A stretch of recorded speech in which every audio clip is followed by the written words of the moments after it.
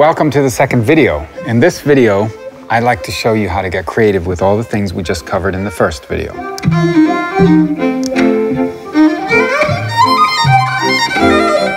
Now it's time to get creative. When people ask me, how do you approach this topic? I would say you need to act like a little child. You need to start doodling around, messing around with things, and you will start coming up with ideas. And these ideas you develop, you can practice them, you can sort of combine ideas. And what I like to do in this setting with the electric instrument, my amp and my effect pedal, I like to add a loop station with which I can record myself. The most important thing when we're talking about looping is your timing. Since you're going to start the loop at a very specific time and you're going to end it at a very specific time, you need to fill up the space in between with a very regular beat. And so the very first exercise I would recommend is start with just that. I've got a metronome here. I'm going to put this to a tempo of 40 beats per minute, like this. And the first thing is when I have this beat, I want to hear the subdivisions inside to make this, well, basically my goal is to set up this inside of myself so I can then transfer it to my loop. Okay, so I'm hearing the da da da da da da da da. This is the subdivisions or the 16th notes. I've now, as you've noticed, got this on beat 1. What we normally do in, let's say, jazz or pop music is we put this on beat 2, which gives us. So the first step, what I'd practice is to actually just clap with this, to get this sort of locked into your body. And this is not that simple. Or if I take the click on 2 and 4, I'll do this, okay? So my count internally is 1, 2, 3, 4, 1 and 2. This is basically what the drummer is doing in a band, right? Good. After I practice this, I will try and put together my loop according to this beat. The first thing I would like to record is a bass figure. The bass in a band sort of acts as the anchor, but also the instrument that I would say grooves the most, makes the groove in a band. And I'll start very simple. Let's say we're in the key of C, and I would like to have a very simple progression. I'll go from the 1 chord to the 4 chord, which means I'll go from the key, in the key of C, I'll go from a C to an F, okay? Now, together with my metronome, I'm going to try and put this together to a bass figure. So here's my C, here's my F. 1 bar of C, 1 bar of F. And I'm just going to practice this until this starts grooving. Oops. And this is my practice process. I'm not recording anything yet. I'm just trying to get this bass right. Okay?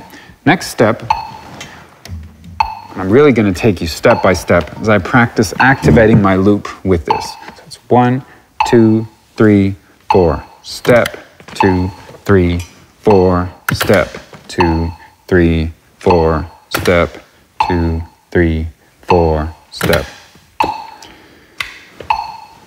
Let's put the two together.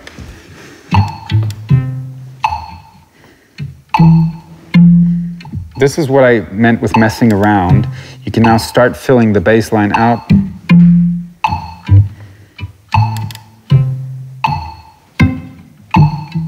You hear these little fills I'm playing? Don't overload it, keep it simple. Activating the loop.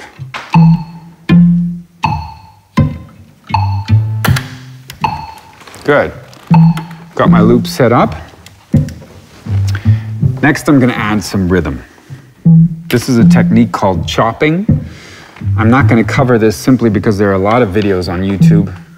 If chopping is too difficult for you, you could also use your instrument to, let's say, create some kind of rhythmic pattern with it. But as I said, what I'm going to do is I'm going to chop on the 2 and the 4. You notice I'm constantly adjusting my volume with the volume pedal down here. If I did it like this, it would be too loud. So I'm adjusting this with my foot to get the right volume. activating the loop.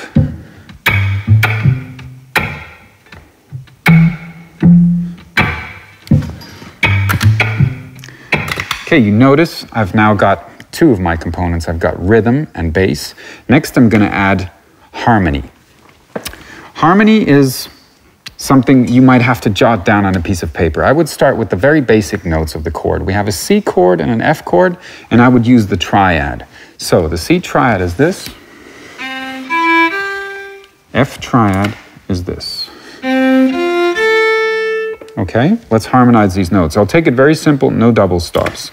I'm not going to record myself, I'm always going to practice this.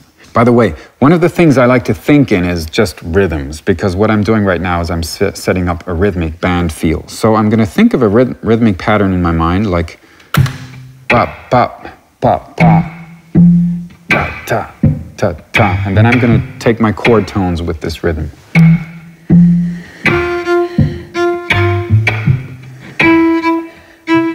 It's a little too loud.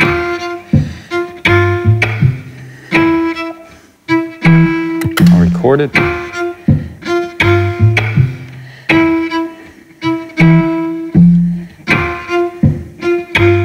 Next chord tone.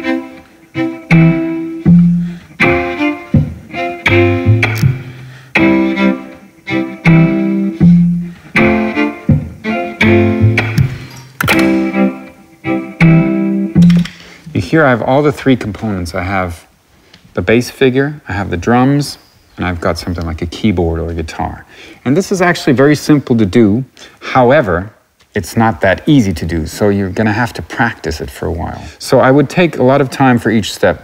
Stay with the bass figure for 5 minutes until it really works well. You could also play the bass with the bow, by the way. Then I go to the chopping. I really wait till I get this nicely. Then I go to the next figure. You're going to get better and better at this, and basically I'm going to get quicker at this so you can set this up live in front of an audience.